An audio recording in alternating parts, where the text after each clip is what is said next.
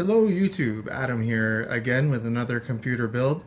This time I wanted to do something a little bit different. I've been on a little bit of an AliExpress kick lately, so I wanted to put together a machine that is based mostly on Chinese parts from AliExpress. This machine's purpose is going to be doing some downloading of completely legitimate BitTorrent files and then video transcoding, which is why I have a graphics card for it. So I ended up choosing this B85 ITX motherboard. It seems like reasonably good build quality. It's a very old platform at this point, but for what this machine's actually going to be doing, that should be just fine. For that, we have a Core i5 4690, Samsung 850 EVO for the boot drive. I'll be putting in probably a couple of 2 terabyte hard drives. We have 8 gigabytes of Corsair memory here. It's DDR3. I want to try out this Snowman cooler because I've heard a lot about these. This particular one is not the famous one, but still looked interesting. It has non-addressable RGB. I wouldn't even call it RGB. It has red, green, and blue LEDs on it. It is static, I believe. And then for a video card, we're going to be going with a GTX 1660 Super. So this will be interesting. I think these are all made using recycled parts. I'm not really sure. Alright, so this is the motherboard that we're using. This is B85 ITX motherboard by Huananzhi? I don't know. I apologize. But, you know, I don't speak Chinese. There's a lot of languages in the world. I speak English. I don't speak Chinese. So the build quality when I got this board was actually surprisingly good. It's only $68, which is reasonable. I mean, you probably pay more than that for a used 85, Haswell chipset for ITX boards. ITX boards are usually pretty sought after, and they don't make as many of them as MATX or ATX boards, so they're generally harder to find. But the only complaints I really have about this board are related to documentation. It was kind of tricky to get drivers working. Windows did pick up most things, but I've not been able to get this sound working correctly. I just cannot find the driver. This is a Realtek codec here. I haven't been able to find one that will work. There's some from Lenovo and stuff. I think it works fine with just the built-in driver, but I really would like to get the actual Realtek driver, but hasn't worked. The Ethernet, that was easy enough to find a proper driver for. Again, Windows had one originally, but I found that it was actually crashing on me with the default Windows installation, driver installation, and when I updated to this, it was better. And the chipset is easy to find. This is the B85 chipset, and it is an actual B85 chipset, so those worked fine. I think when I bought this, it was like $65, so the price has apparently gone up a little bit. Prices on AliExpress vary a fair bit. But this is the video card I use by the same manufacturer. So these are marked as used or refurbished. I mean, I think they're all kind of used and refurbished, so I'm not really sure why that's listed that way. I think these are the same like process that they have for their motherboards, where they get actual NVIDIA chipsets, you know, the actual GPU, and then build a card around it, because it is, from the look of it, their own PCB based on the NVIDIA reference, but it looked like it was new manufacturer inspecting it. So that's a really good price for these. Obviously 1660 is not the best GPU, but for my purposes, which was like video encoding, it has the Turing core, which means that it can do all of the NVNC version 2 encoding that I wanted. I really like this. I've actually purchased 2 more that are on the way because I have a couple other projects that I would like to use with that. And look at that go. There's other manufacturers that have what appear to be the identical card on AliExpress. I go with these guys just because I've bought a few things from them and I know that what I'm getting is correct. I don't know why that says Sandy Bridge there. Anyway, this card's legit. It works very well. I'm very pleased with it. I have been using it a fair bit. It seems like it performs exactly the same as my Asus and my MSI 1660s that I have. And we'll do a little bit of benchmarking on that. And then as far as the processor, I just got a used i5 4690. This is an old CPU, way back from the Haswell days, but for the purposes that I'm using this for, it's fine. I don't need the newest, fanciest CPU for this particular box. I tend to like to buy machines that are kind of like powered to what they're doing. My main machine has a Core i9 12 something, it's a high-end CPU. I don't remember the number off the top of my head, but a lot of times these older machines are a good value if you're using them for specific tasks, and that's what I wanted to do here today. For the case, I have this old Cooler Master Elite 130, I believe. We have a power supply here. This is an EVGA 500 watt power supply. Very basic, simple power supply, but it should be fine for what we're doing today. There is currently a build in this. This is an old machine that I did some experimenting with, but I'm going to pull it apart and get the new components in. So this had an experimental TrueNAS scale build on it that I was using for some testing. And I'm actually thinking that there's probably not going to be room for this snowman cooler, or potentially, I don't know, it's going to be a close thing when we get this out. I'll have to see. Not sure that's going to fit under the power supply area or not.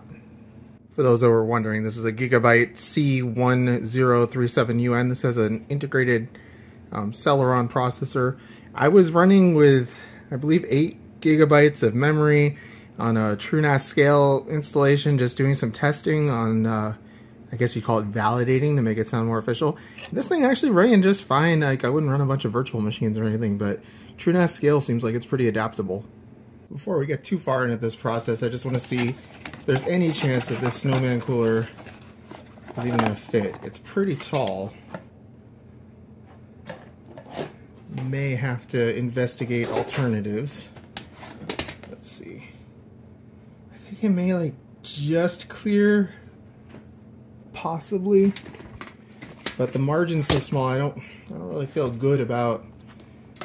If you look at the margins here, the top of the power supply is like less than a finger away, and I think that's going to be right where the intake for the power supply is, so not sure that's going to be a good fit. I'm going to have to investigate alternatives. Well, I kind of want to get started where you usually do with the motherboard, and let's see what we actually have in here. So there's a piece of cardboard that I guess fits over the top to keep everything from flying around and shipping. We have an I/O shield, SATA cable, plastic clips that look like they're for one of the snowman style CPU cooling retention bracket thingies. And then there's no manual or anything in here, I don't think. We do have a 3-year warranty, but that's, I believe, only good in mainland China. And anything under here?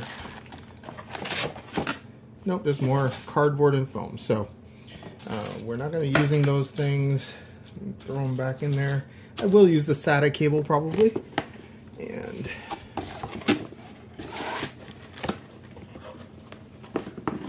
I mean, that's a pretty normal retail box experience, I would say. It arrived from China in about 3 weeks, I think. It wasn't so bad. Nice anti-static bag with some of that pink foam. So for the actual motherboard here, it has a reinforced slot, which is always nice to see. Color-coded front panel connectors. We're gonna have to figure out what those actually are.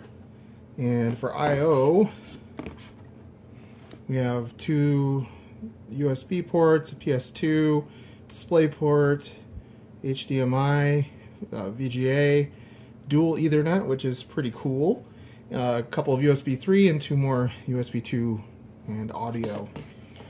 So we also, on this board, which is a little unusual for something of this vintage, meaning the chipset, B85, this is like a new manufactured board from what I understand with recycled chipsets. But we do have a PCI mini expansion slot for Wi-Fi. It actually says Wi-Fi hole, which is kind of funny. And then I believe this is just an M SATA, not an M.2 slot. So we can use our fancy dancy modern SSDs. Well, not the fastest speed, but relatively modern. It doesn't come with a CMOS battery. I think there's like shipping things about sending those batteries on airplanes from China or something like that. And it looks like as far as fan headers go, we have system fan. This is a 3-pin, and then we have a 4-pin CPU. And yeah, I think that's pretty much it. We do have USB 3.0 on the front panel too. Alright, so as usual, first things first, let's go ahead and get a CPU in here. It doesn't have the little pop out thing. Alright, so it's a little hard to even see where our notches are from here, but I believe we are good to go with that. And I think I'm actually going to pivot here a little bit as far as cooling goes. I have this relatively ancient all-in-one cooler. This is a Corsair H80i, I think is what it's called. It's just a 120 mil radiator. This will be well overkill for what we actually have here, but I know that this will work in that case because I've had a build in that case before using this. So I'm going to get this thing set up. All right, we got our bracket installed. I'm just going to wipe down the CPU. I'll do this again, but I noticed there was a little, this is a used CPU from eBay. I noticed there was a little old thermal paste on it. Don't want to be smearing that everywhere while I'm working here. So I think at this point I'm going to take the Noctua 120mm fan out of the front of that Corsair case so that we can get that all Corsair all-in-one cooler in there and ready to go. And I'm leaving fingerprints all over this. Not that it really matters, but that just annoys me. So one of the nice things about this Corsair case, or the cooler master case, is that the front panel comes off extremely easily. I got my Core i5 sticker on there already. I'm going to pull this Noctua fan out of here and get our all-in-one cooler mounted up. But it's a very easy, for this form factor of case, it's a very easy case to work on for its relative size. Alright, so we've got the Corsair H80 in here in a push-pull configuration. It's going to be exhausting out the front. I think that should work. So you see there's not a lot of room, but it has just enough for this all-in-one cooler. I am hoping that by having the hoses positioned where I am, like the air bubbles will go to the top of that reservoir and not end up in the pump. I think that should work. It's going to kind of depend on our hose arrangement to a degree probably, but so one last step I'm hoping to take care of while this is still outside of the case. It's getting an SSD in here. Oh, the whole standoff's coming with that. I don't have my little standoff tightening tool either, so we will just finger tighten that down. So this is a Samsung Evo. It's a Samsung 850 Evo. Like, this was basically unplayable on a 486. It's a 120 gigabyte model. So interestingly, that's right above the chipset heatsink. So I'm not really sure how that's going to affect long-term longevity, but we will see. All right, so this is what we're going with for the cooling solution. I am hoping that we'll have the ability to tuck this out of the way of the power supply when we get that in. Yeah, the power supply actually does have like a mounting bracket where it sticks out a little bit, so I think it will clear. I'm a little concerned that there's no cooling at all, active cooling for the voltage regulator, voltage regulators, but I guess we'll see how that goes. This is only an i5, so it's probably going to be okay. All right, so I'm not doing any cable management or anything, but we got USB to the AOI in, we got the USB 3, audio I hooked up just because, and this is not a modular power supply, so this is going to be a little bit of a trick, but see what we can do here getting this thing installed. All right, she fits no problem at all. There's tons of clearance there, so we're fine on that front. I do have an enormous bundle of cables that I'm gonna have to shove somewhere, but I'm gonna get what I do need out of this mess hooked up and figure out what to do with the rest of it. All right, well, we got everything so far stuffed in here and it's looking all right. I mean, there's no cable management, but those of you who have seen my previous builds know that cable management is pretty far down my list. There is like barely daylight squeaking between those dim modules there though. And I feel like the alignment is getting pushed out of alignment a little bit by this hose here. Is there? Yeah, I feel like it's kind of colliding there. But I'm gonna hope that that's okay. So the last major component we have is the Huananzhi. I don't know how to pronounce it. I apologize. I'll look it up. But we have a GTX 1660S. And let's see what we've got in the box here. We've got some foam, a nice envelope, and I think, yeah, that is all she wrote. But the actual GPU itself, I mean, it feels like reasonable quality. The cooler looks, it's got a decent amount of material to it. I think this will probably be just fine, but we won't know until we put it into service here. There's the model number and such. For outputs, it's very basic DVI, HDMI, and DisplayPort. This takes a 8-pin power connector, and we should have plenty of room here. This case is actually pretty spacious as far as the GPU compartment goes. Trying to kind of, I'm mostly putting both thumb screws in just so I don't lose it. I like to keep things together. That feels pretty good. Let's go ahead and hook up our 8-pin power.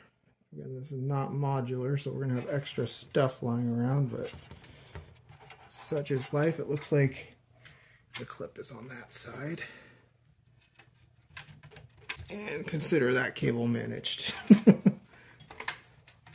So I'm going to go through the process of installing Windows 11 Tiny on here and see how that goes. So I'll be back when we can get to a remote desktop, get some video capture. Evidently it's not happy with the mSATA SSD, so we're going to throw this boy in there. It's a 500 gigabyte 970 EVO. Okay, so while the NVMe is recognized in the BIOS, it doesn't show up in the Windows installation. So I'm starting to think that this, you know, considering its age, it shouldn't be able to boot from an NVMe drive, and I think it probably can't. It can use it, but it can't boot from it. So we are falling back on an old SATA 850 EVO for the Windows boot drive. Alright, so we can see in the BIOS here that we have America Megatrends. It's a UEFI BIOS. We have the B85 ITX, all the expected stuff for our Core i5 and our memory, so that all looks good. So it looks like it's actually a relatively full-featured BIOS here. We have all of our turbo modes present. We can't do any overclocking on this CPU. So, I mean, the B85 chipset really shouldn't be able to do that anyway. I'm going to go ahead and disable the onboard audio controller because we're never going to use that in this setup that we're going to be using. Looks like we have all of our sleep and wake on land stuff. SATA configuration, I do want to update one of these to be hot plug. I believe, yeah, port 2. Okay, we'll go ahead and turn that on. That's the one that has the drive bay in it. And yeah.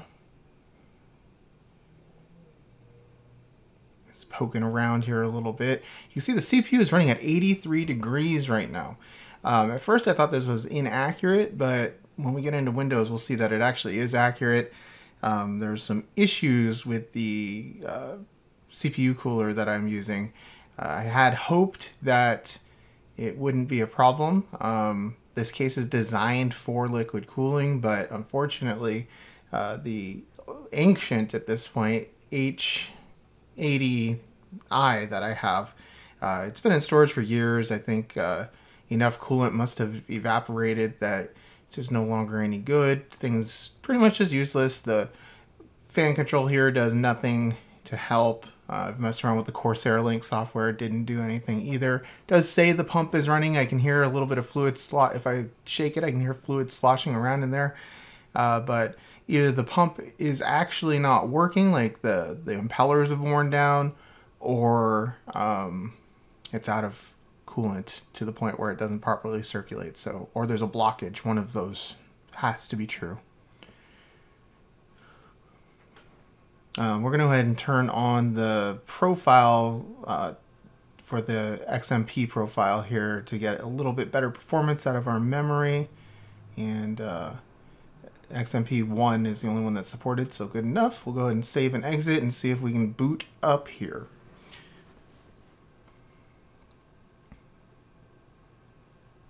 So as this, I'm doing this as post commentary right now because my sound settings were messed up, but at this point the machine was just running really slow, and what's happening at this point is that the CPU is so hot that it's being throttled down, way down to like a gigahertz. So it's really struggling, and then we had updated some changes to the memory as well, and I was worried that that was going to crash, but it ends up working out.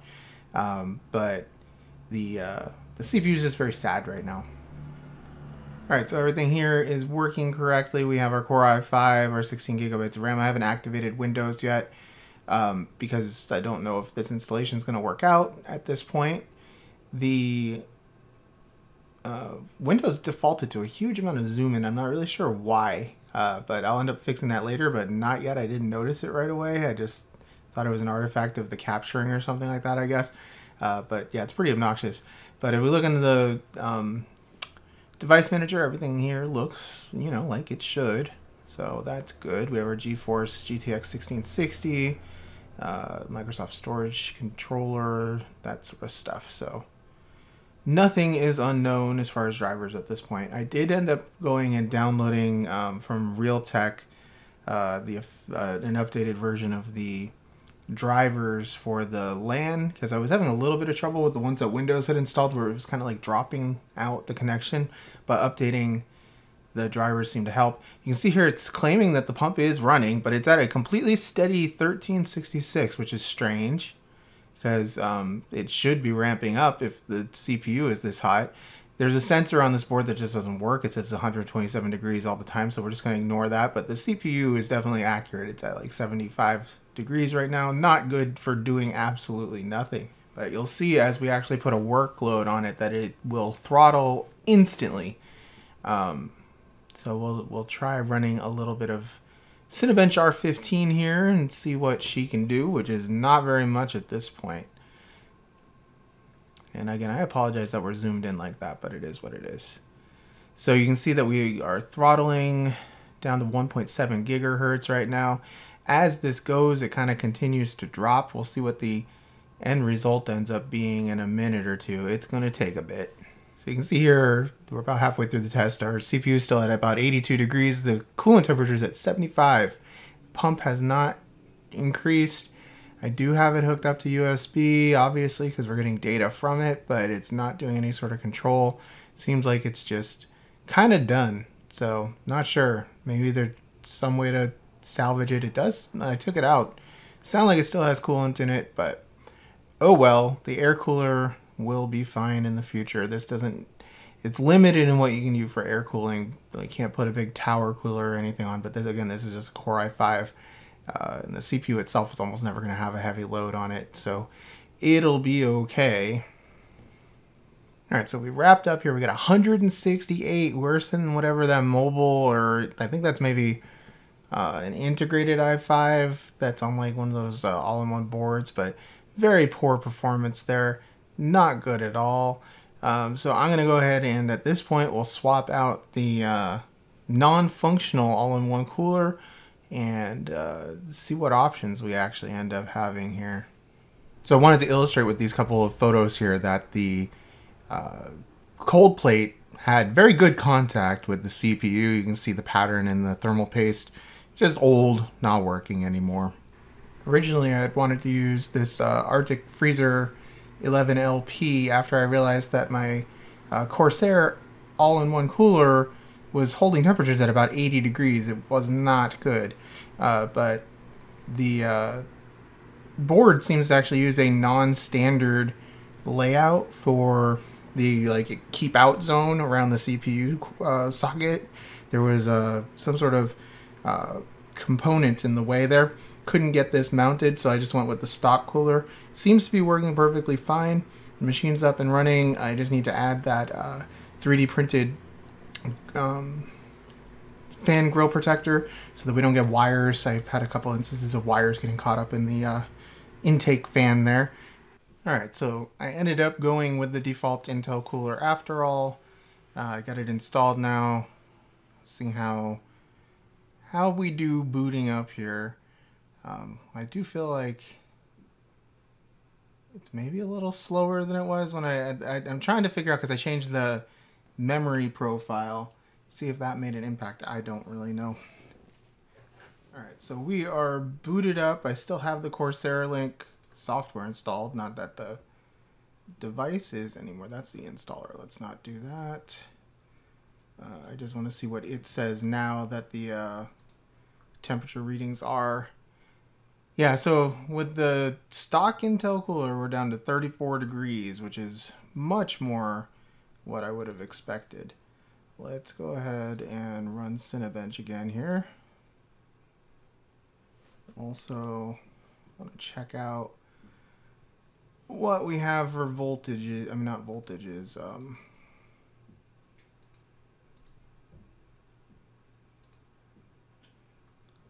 What we have for speed according to the system monitor here. All right. So let's go ahead and run the CPU test. Alrighty, that's looking way better. We're at 3.57 gigahertz, which I believe is the boost speed for this processor at its default settings. So that seems to have resolved that issue. We're no longer overheating. So I'll let this run, see what kind of score we get.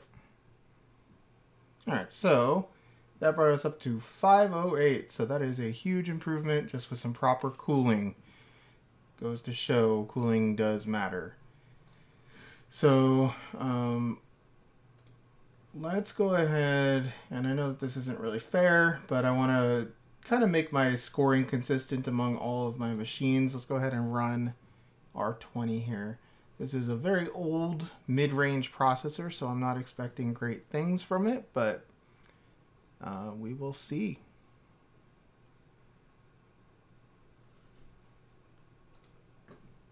Alright, so let's let it go here.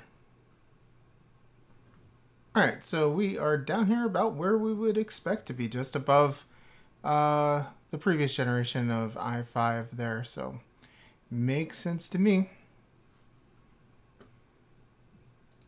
For some reason the scale was way off, so I fixed that on the display here.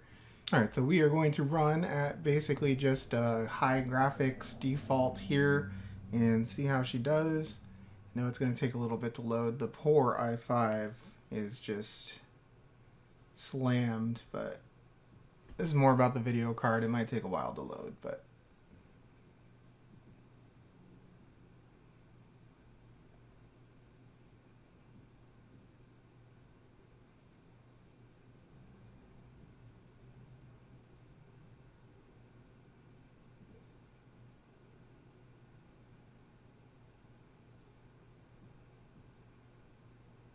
yeah, it just seems unable to load that third scene.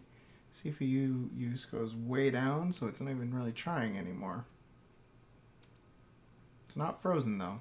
So I'm going to call that inconclusive. It was kind of okay when it was running. Pretty good for kind of random assortment of parts, but definitely not a gaming powerhouse, and this is never going to run a game again really anyway, so that's fine.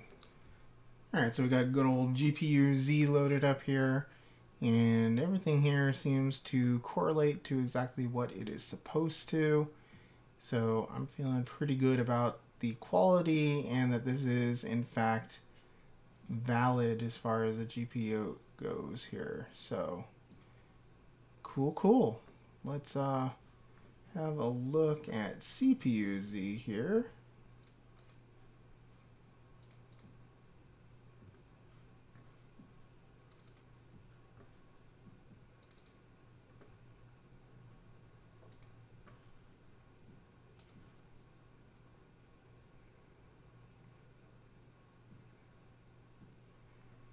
And we already know we have a genuine core Intel i5. Main board, that's what I'm kind of interested in looking at. So it can pick up, B85 chipset, it says. BIOS version. So it's a relatively recent BIOS. Memory. GPU. Let's go ahead and bench the CPU a little bit here.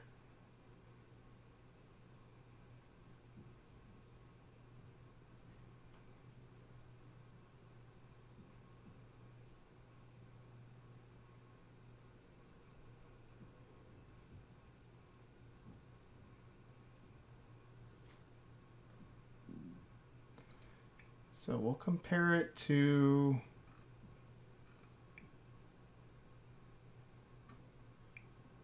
a slightly newer i5 there. So pretty not bad.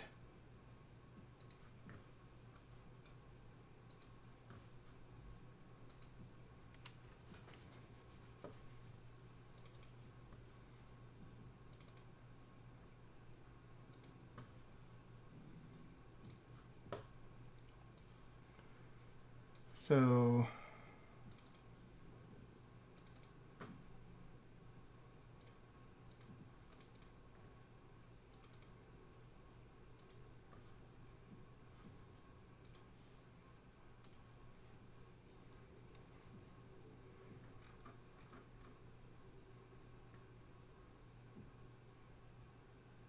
yeah, we can see that whatever this sensor is still registering a crazy temperature that never changes. So some of the sensors on this board just do not work, but that's totally fine. CPU is at 37 degrees. Let's go ahead and see if we can stress that a little bit, get that temperature to rise.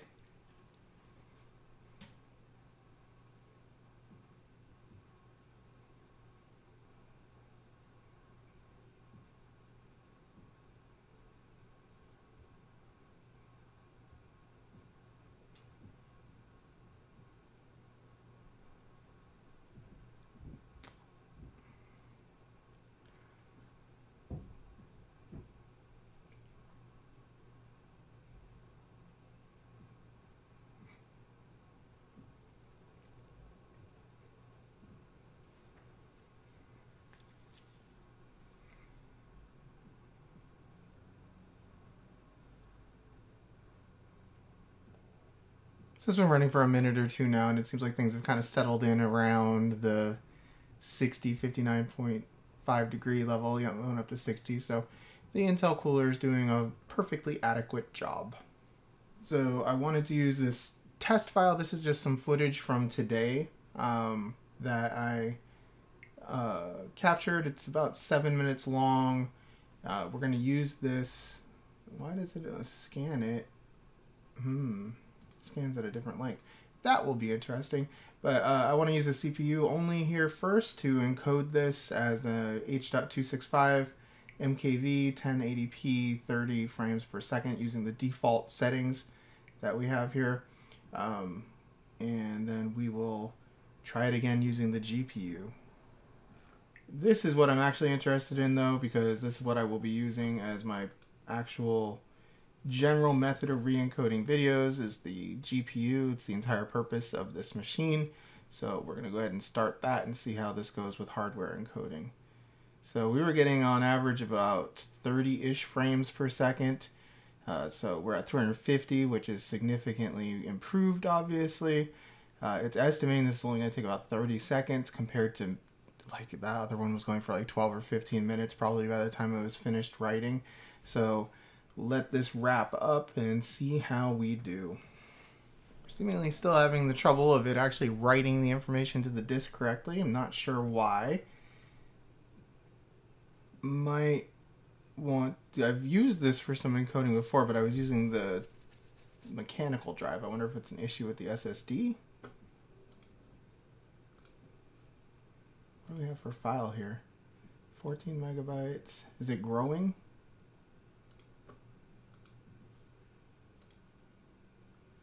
Yeah, it is. And it just finished. Cool. So what do we get for a time for that? I was not paying attention. So, 30 seconds compared to 12 minutes. That's a pretty big improvement. I am satisfied with how this is working. So that's going to wrap it up for this. I know that this is old hardware, but that was kind of the point. Not everything I use is state of the art. I like to find machines that are powerful enough to meet the niche that they're for. So this machine will be able to do its job for many, many, many, many years. Just like this, even with Windows 11 running, it's just going to quietly chug away. I'm very impressed with the build quality of both the Chinese motherboard and of the GPU. Like I said, I have a few more of these GPUs on the way. They're like $130-ish shipped, which is a good price for what they are. If you looked at comparable prices, you're going to pay a little more for a reputable brand. Not everything has to be expensive and state-of-the-art. All in all, with the GPU motherboard, I already had the case, so the case is going to vary depending on what you want to do, so we'll leave that kind of out. But the motherboard was like it was like $50-$60-ish. The GPU was $130, so about $200 for the RAM, motherboard, and CPU, and the GPU. So kind of in conclusion, I guess I would say that this is a mixed bag. For $60-$70 you get the motherboard. It's an old platform, but it does have some new features. If I was using this for Steam, it would be nice to have that NVMe storage. I wasn't able to get it to boot, but you could have like a regular SSD as the boot drive and then a separate Steam drive. It'd be very fast for loading things. Compared to the alternatives of buying like a used motherboard for this price range, I think it's pretty good. Especially if you're outside the United States, I think this would probably make more sense. It's a curiosity. That's kind of what appealed to it about me. What appealed to it for me, rather. And then as far as the GPU goes, I would actually call the GPU an unqualified good deal. I will have links down in the channel description to the stores that I purchased from. I'm not sponsored or anything like that. It's just where I bought it from. My experience was okay. Your mileage may vary. But definitely, I think it's a good value. This is going to work well for my specific purpose. You could probably do better with a Ryzen system with this GPU, maybe, something like that. But the GPU is definitely awesome. The motherboard is kind of neat and strange. So anyway, thank you for watching. If you liked this video, please do leave a like. Subscribe if you're not subscribed, and leave comments. It definitely helps the channel grow. And I will see you next time.